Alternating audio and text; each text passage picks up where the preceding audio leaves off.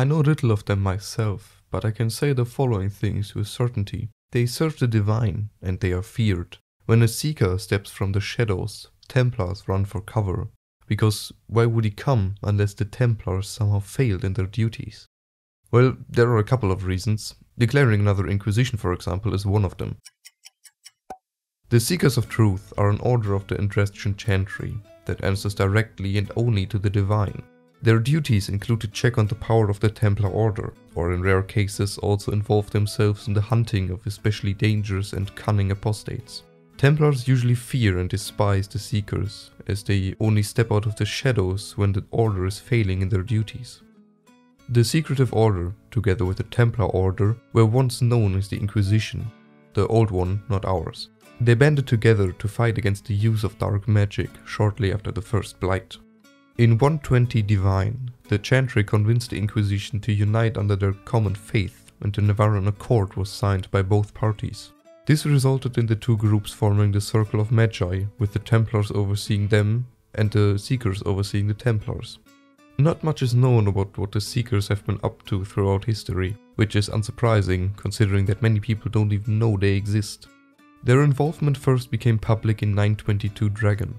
The Seekers became involved in a blood magic conspiracy, with its roots in the Templar Order and the chantry itself. Knight Commander Martel, together with Grand Cleric Callista, conspired to overthrow Divine Beatrix III, with the help of Frenic, the leader of a group of blood mages in Orlais. The blood magic cult kidnapped an elven girl called Avexis, who possessed the power to control animals as well as dragons. Although she was saved by Byron and Cassandra, she was later kidnapped again, and Frenic used blood magic to control her and her abilities. He used her to summon several dragons, as well as a high dragon to the Grand Cathedral to kill the Divine. Working together with mages from the White Spire, Cassandra managed to stop the conspiracy by killing the rogue Templar commander.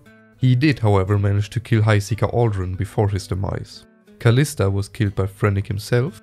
Frenic, after transforming into a pride demon and then getting torched by the dragons under the control of Avexis, gets stabbed in the head by Cassandra and falls to his death. 12 years later, in 940 Dragon, the Seekers openly involved themselves in the White Spire.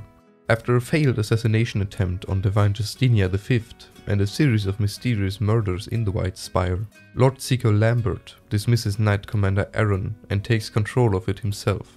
He intended to use Evangeline to sabotage Wynn's investigation into the Rite of Tranquility, but she disregarded her orders and the Lord Seeker was forced to let the mages discuss the results of Pharamond's research.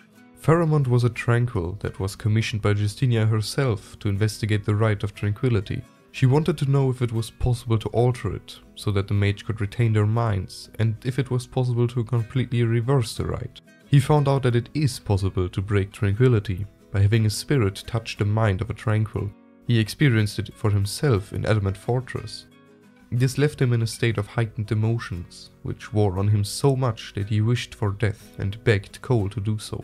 After Fiona called for the Circle to break away from the chantry, Lambert stormed the chambers and accused the mages of treason and demanded their surrender. They didn't, and the Templars attacked, killing some of them and taking the rest prisoner. Justinia summoned Lambert to the Grand Cathedral in hopes that her agent could liberate the mages in the meantime. He returned too early, however, and managed to defeat Cole using the Litany of Andralla. He also killed Evangeline in combat, yet she was saved by Wynn later on. With the Circle breaking away from the chantry and the Divine wanting to aid mages, Lambert declared the Navarran Accord, the contract that bound the Seekers to the chantry, as annulled. By separating the Templars and the Seekers from the chantry, Lambert alone claimed responsibility to restoring order in the rising Mage-Templar war that would soon span the entirety of Thedas. Lambert himself, however, vanished without a trace shortly after the rebellion of his order. Not long after that, still in 940 Dragon, the Seekers that remained loyal to the chantry captured Varric Tethras in hopes of learning more about the champion of Kirkwall. Cassandra had hoped they would aid them in managing the brewing war, but the champion had vanished. They at first looked for the hero Ferelden, but they had also vanished, should they have survived the Fifth Blight at all. 1 year after Lambert's disappearance, Lucius Corran took over his position and continued to lead the rebel Templars and Seekers against the mages. Cassandra eventually enlists the help of the Inquisitor, and together they investigate the missing Seekers. Using the Inquisition's resources, they find them at Caer Oswin in Ferelden. The castle is occupied by the Order of Fiery Promise, a cult that has always stood against the Seekers. Since Seekers are resistant to the effects of red lyrium, they can't be controlled by Corypheus. Thus Lucius led them into an ambush, which forced them to consume the lyrium, making them fatally ill. He tells Cassandra that Seekers are abominations. Yet, after becoming apparent that he had converted to the Promisers, he is killed by the party. Before his death, he hands the Book of Secrets to Cassandra, which was passed down from Lord Seeker to the next since the founding of the Order. In it, she finds out the truth about how Seekers gain their abilities, as well as the fact that they have always known how to reverse the Rite of Tranquility from the start. Cassandra hesitates to rebuild the Seekers, which can be encouraged by the Inquisitor or completely abandoned. What makes Seekers unique from the Templars are their abilities. The majority of them are drafted from the elite of the Order or recruited at a very young age. To become one of them, an initiate must spend months on a vigil, an entire year of fasting, prayer and seclusion.